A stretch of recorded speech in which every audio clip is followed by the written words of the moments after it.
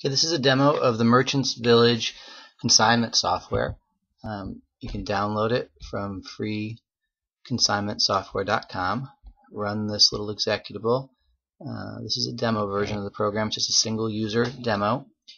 Click yes on the license agreement. It's the GPU or the GNU GPL version 3 license.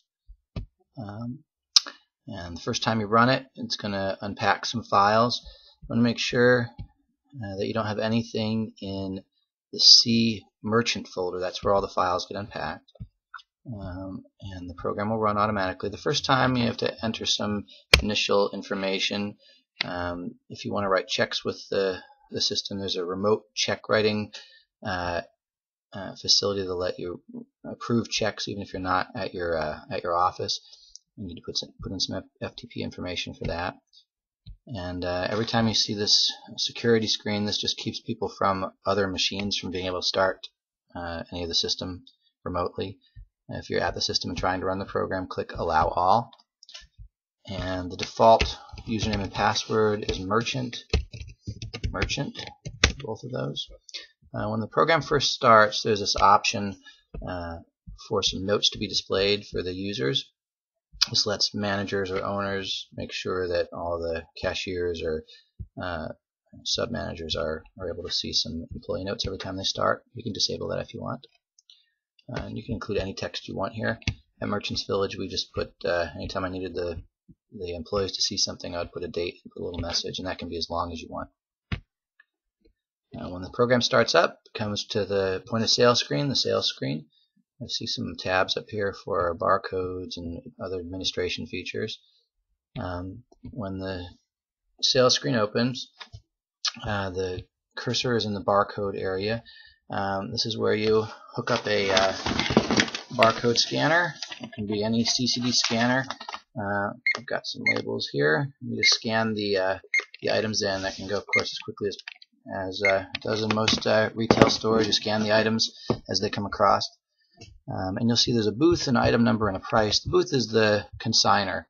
And by default, the system has a couple thousand booth numbers set up without any real information. In the admin panel, you'll see you can look at these vendors. They're called vendors, but they can be individuals or anybody who wants to sell something with you. And you can edit that info. There's a little table here. You can type in their contact information, any notes, address, email. In order to save that information, the default admin password is admin. You can change that later. Overwrite the existing information. Back to that sales screen, you can set up these people. So if we type in, for example, Jane Doe, which was one of the original, or the only default person put in there, will come up and that will put their name in. You can type any information here you need, so you can put the booth number or the booth name. Just click Add Item, or if you press Enter, it'll enter those. If you want to delete something, you can delete any selected items, or if you just want to delete a bunch of items in the beginning, you can do that. Do this again, delete everything but one. So it's really quick and fast to use. Select the payment type. You can change the order to non-taxable if you want. At Merchants Village, we found it was a lot faster to just separate the orders and at the point of sale, put all non-taxable items in a pile and all taxable items. We have this little button here where you can add the previous order together. It'll total. Of course, there's no previous orders in here, but it will add the previous order. And we found that system was far and away faster than trying to check individual items for taxable and non-taxable sales. And the reports will take all that into consideration. Just click Save and Print. And you'll notice if you try and enter any information in that point of sale that's wrong, it won't let you do it. The receipts pop up. Again, we're just starting here for the first time, so it's a little bit slower, but receipts pop up in a browser, in your default browser, and you can set which browser you want to use, and automatically comes up to print. We have a couple simple little browsers that are referenced in the in the system that you can use. They'll pop up instantly and print out instantly, so this whole process is really fast. But the receipts look like that. They're basically just HTML forms. It has all the information, date, time, salesperson, how it was paid, any of the notes that were typed in, and so on. So for each sale, you enter whatever you need. Again, we could scan some items. If you try and type something in that's not really in the system, if you try and enter a booth number or item that's not in the system, it'll tell you when you go to enter it. So you have to fix that. And for the most part, we use numbers. And for example, if you try and enter a booth that's not there, it'll tell you the booth is not correct. So it keeps you from making mistakes. And do this as a cash sale. And you can, if you want, you can enter customer information in there. I'm not going to print this. This is my default browser here is Chrome, which can be a little slow with the printing. You can run this on any operating system. We ran this at Merchants Village in Pittston, PA. We sold several million items over the course of about 2.5 years, all on Windows machines. This is running right now on a little netbook. We used all netbooks up there, even for the server machine. You can run this on one computer, and the server and the clients can be all on one machine, or you can just, all you do is map a network drive on the server machine, and clients, you install this runs in Rebel Interpreter. You install a little Rebel Interpreter and run the link from the server, and we've had regularly as many as 6 cash registers going, with several thousand items being rung up simultaneously. Over the course of a couple hours, we'd sell thousands of items. Merchants Village was 120,000 square feet, and we had several thousand customers a week, and this thing ran reliably and quickly, even when we had the busiest times around Christmas. There's a little barcode entering screen here. To print barcodes, what we usually do, the faster method, is to use this little order form. The vendors, or the booth people, whoever is consigning from you, types in their booth number and their password and an item number. Item numbers can be anything vendors want. Many vendors would just label everything item number 1, and they put prices in for the items that they wanted to sell, and all they cared was that things were being sold. They'd sometimes put different prices in to represent different items, price certain things, and keep an inventory list of their own. This doesn't add inventory to a system, so if they want to change prices on things, they don't have to change anything in the system. All they do is print out new labels, and they're done. There's 30 labels per page, so we always charged a penny per label, and charged at least 30 cents for a page. When that's done, they click the submitted order, and again, we can run this on a network machine. They see their order here, and if we want to add more, basically this has some provisions to easily enter a lot of different item numbers. So if you want to go, for example, from item number 1 to 10, and you want it to skip item numbers, like for example 1 through 5, 7, you can do this with the price for each of those items, and so we just want 2 of each of those. You'll see that those items get entered down here, and this can be edited manually. Item 1, 3, 5, 7, 2 of each added to the order.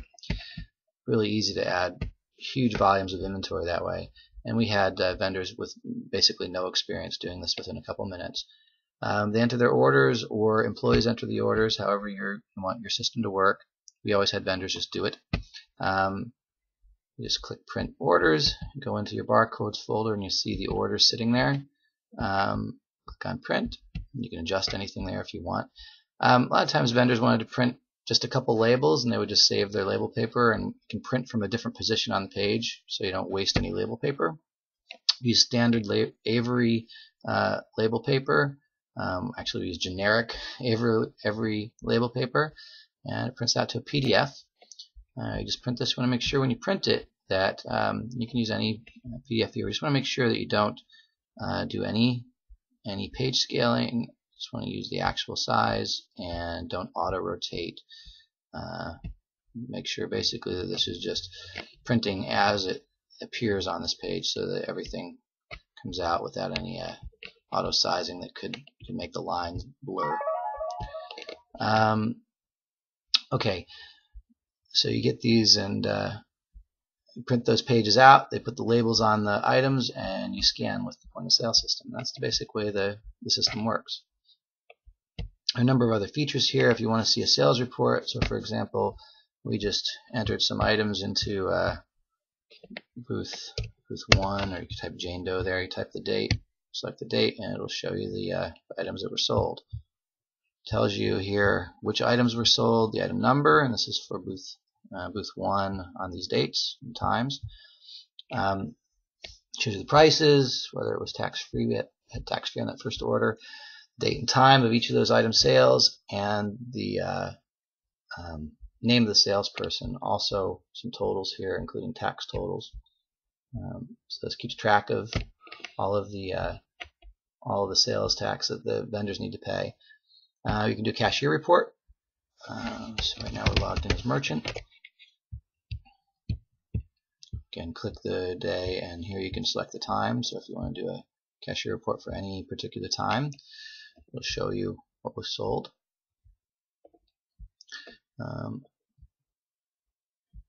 And this is the receipts. Now if you want to go back and look at any receipts, there's a little big print sales receipt. So only for this cashier you can bring up the items. That way you don't have to go looking through all the sales of all your individual cashiers. Brings up the the sales for those people. You can see what they've sold. At the end of the day, we use that to make sure the right amount of money was in every cash register. You can also search for sales receipts if you want to look for any sales receipt that has the word Jane in it, for example, or an item number, anything of that sort, item description. You can do that. Clear here. There's also a total sales report. These are just a couple of the basic reports that are included right in the main user screen, but there are a variety of options for reports. This will show you everything that was sold on a given day. We have the options set up right now. We want to see how much was cash, how much was credit, and how much was EBT, and then a grand total of all the sales for the day or for the period if you want to see how much you sold in a week, for example. And then there's also a report here that generates all of the sales for all of the vendors that are currently in the system.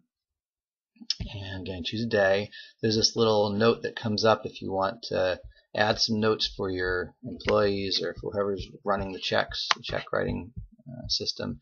It's a good way just to make sure they keep all these important notes. If you have, for example, certain vendors who have to have special calculations or things written on their checks, you can put the notes there. Put the starting check number in, and it'll go through and make a report for each of these vendors. Now, when you have Merchants Village had about 700,000 receipts in the system. I left the system running for a long time without deleting any old data, without taking out old data to make it run faster, and those reports can take a long time. We usually ran that the night before. That could take up to an hour with that many receipts, but you can see it runs quickly if you keep it. If you keep the receipts, at a smaller number, and this just gives you a full report for all of the booths or vendors or consigners that you have. It shows how many total sales were made during that period, and how much money you have to pay out, how much tax they have to pay out, and of course there's a sub-report for all of these. And in our reports, we took out a certain amount for credit card fees, and you can do that however you want in the system. You just put the logic in you want to calculate percentages or flat fees or whatever it is you want. And you'll find that each of those reports is in a folder here, so you have a report for every single vendor that you have in the system. And there's that complete report that we looked at. These little files are individual reports, So that's the big report. And you can just leave those on your system so you have a full history of every report that was ever printed out for any of the vendors. And you can look through each of the individual ones, and it shows you which check number was used to print. And of course it skips check numbers if there were no sales. So you don't have to waste a check. You see all these that were zeros were just check number 9999 as we entered as the first check. There are a number of levels of admin and manager control. You can see, for example, if you want to do this manager stuff, you need to type in by default manager, and that lets you into this final screen here where you can write checks. Now we don't have, I didn't put in the FTP information, so I have in the demo you can write check number 1. You're going to get a little error here when it tries to connect to the internet. But this check writing system allows employees or whoever else you want to get into the system to write checks, but they can't print anything until the owner or other responsible party actually approves them online. This made check writing and financial operations very versatile at Merchants Village. So you write a check here for 50, it'll put the amount in text in, you put the check date, check number that you want to write, and any notes, you can change that default note. When you click on this, it's going to, basically it connects to your website. If you have that set up, it'll connect to your website, and the owner can look at and approve these checks before they ever get printed out. I had my checks automatically signed so that they would, you can put your signature in a little BMP file, and a little image file, and it'll automatically put that on your checks so that you don't even have to be at your, we don't have the internet set up here, so it's not gonna print. You can change the passwords also on this screen. You can adjust your bank account balance. It automatically calculates when you write a check what your bank account balance is. You can change the default check memo.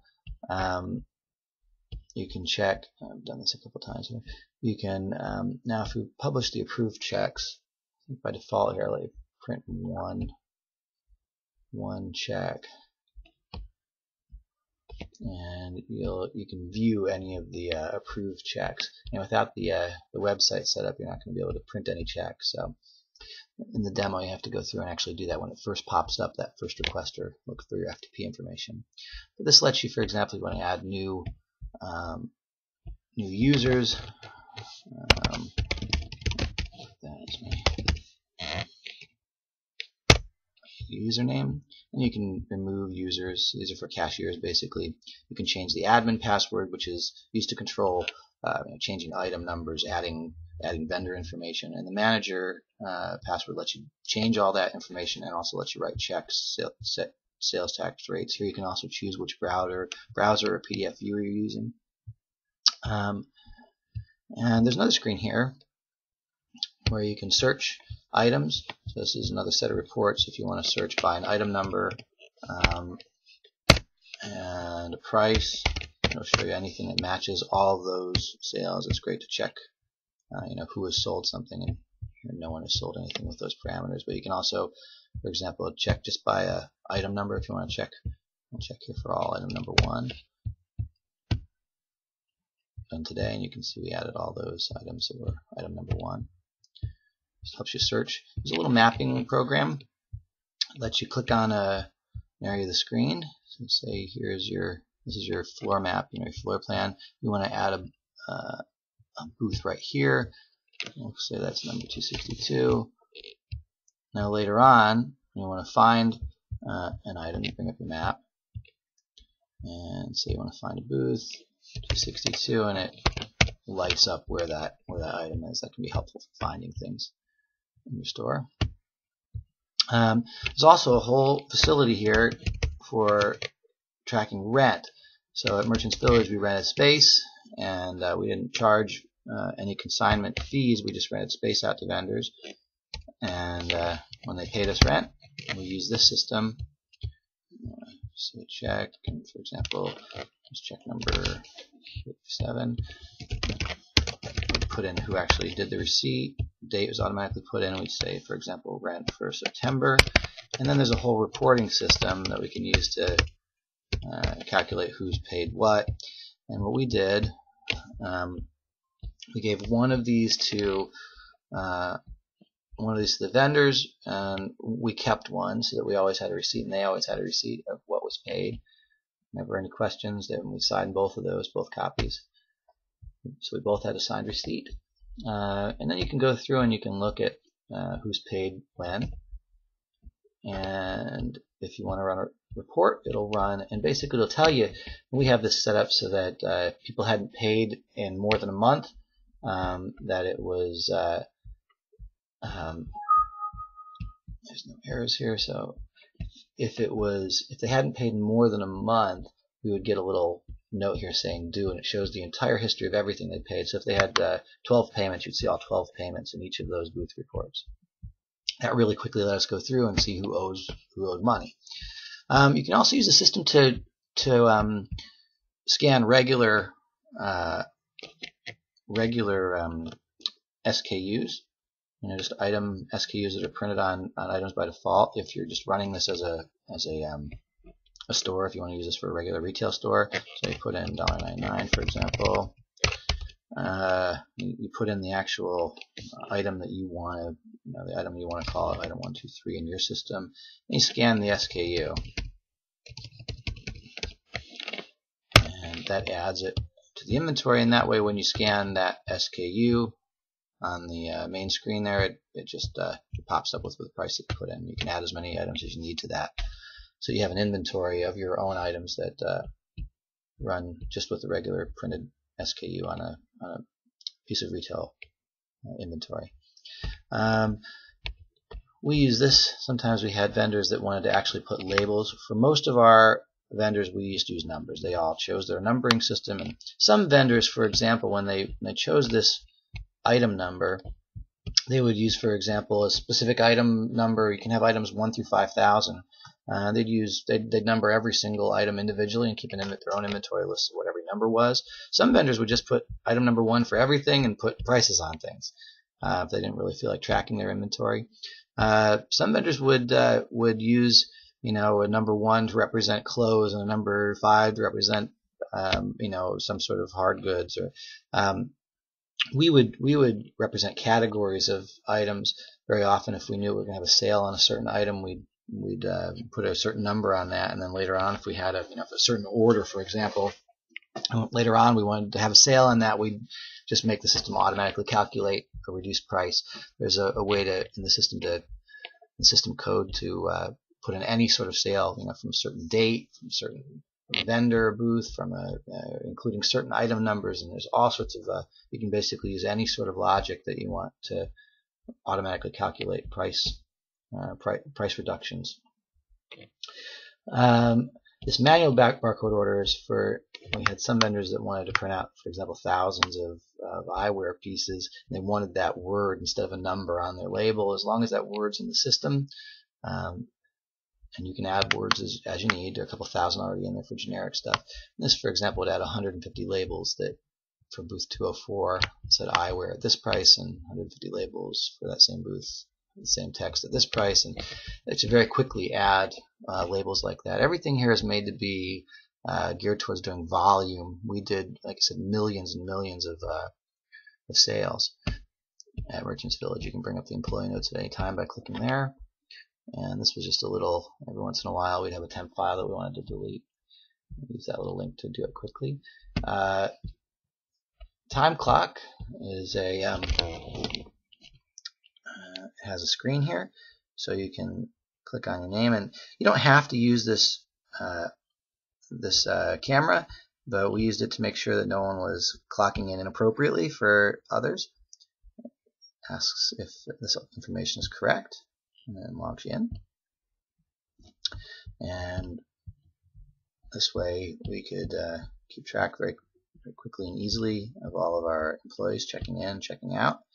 And at the end of the week, we use paychecks. We have a little report that allowed us to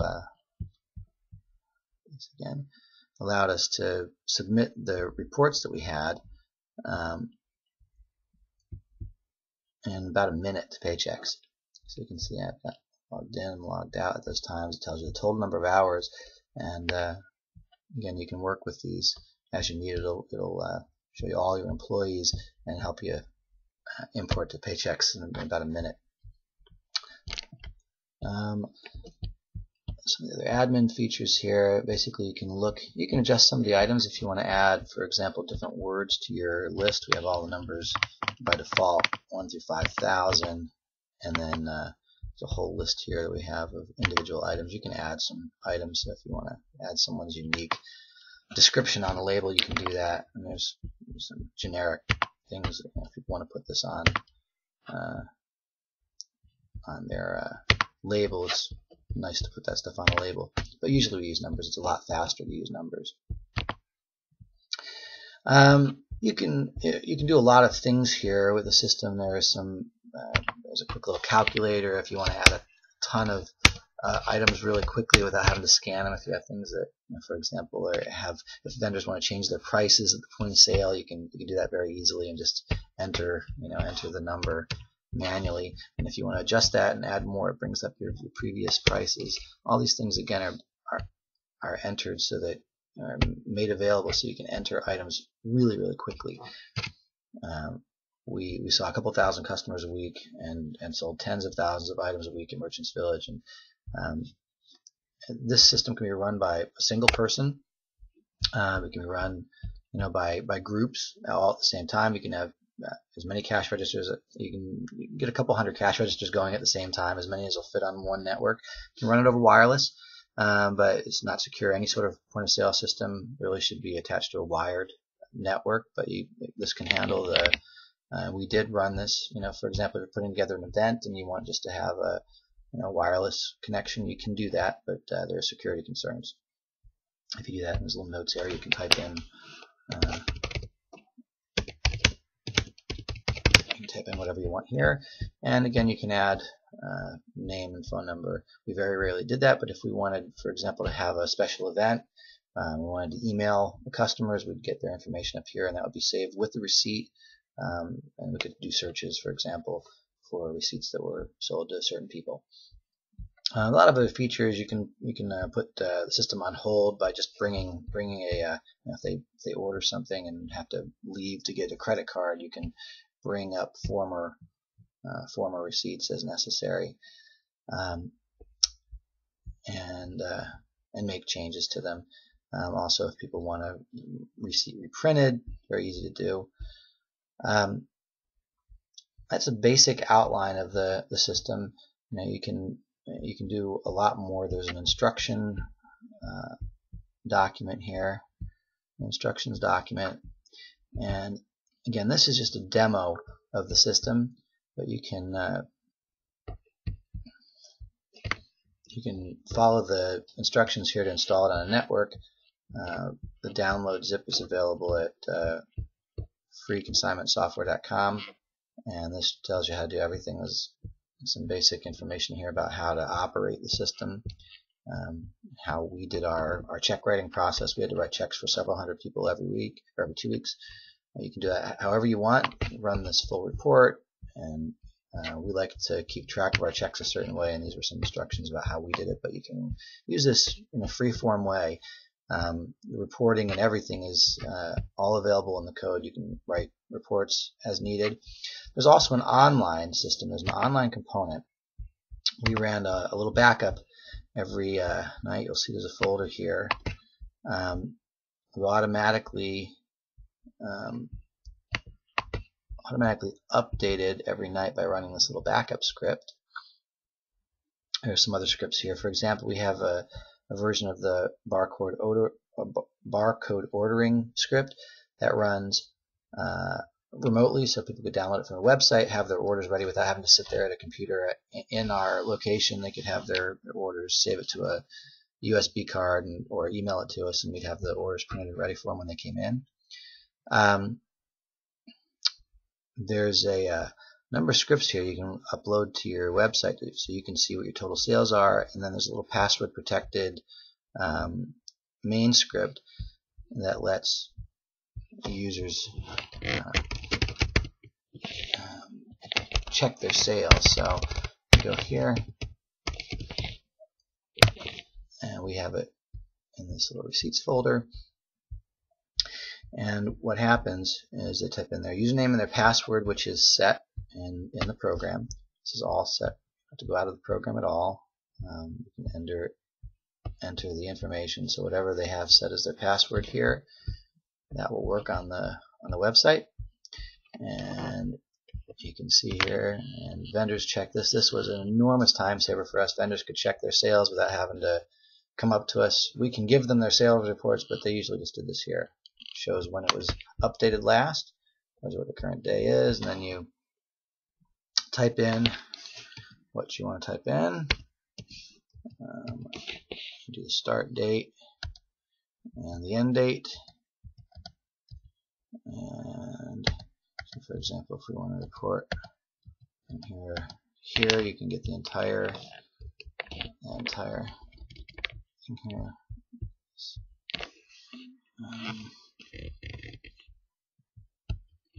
Let's go in. Get off the screen here so I can type it in.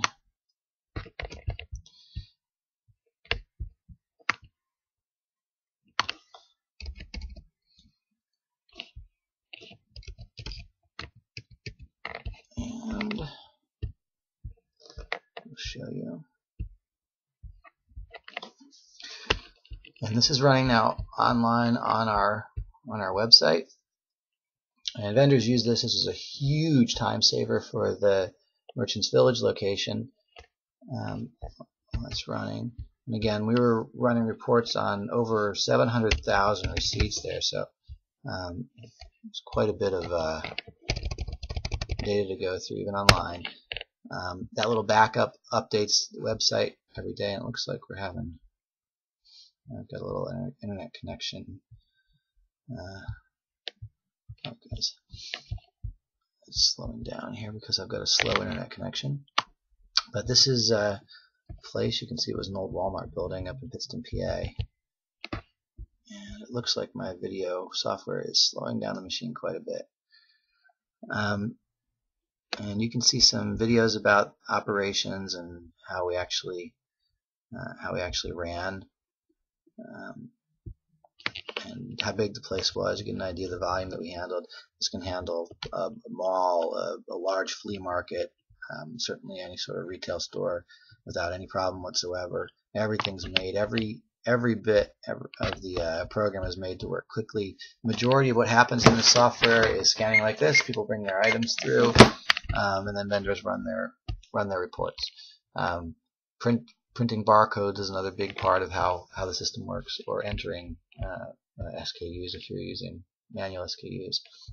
Also, the receipts for rentals are a big part of what happened. And you can see this is still processing here. Typically not that. Usually it's fast. It's running online, so it could be something at our web server right now. But that gives you a basic rundown of how the system works. If you have any questions, you can write me. My name is Nick Antonaccio. I'm the sole developer. If you need training, install help, if you need any sort of customization done, if you want special reports done, you can reach me. There's a link here on the free consignmentsoftware.com website.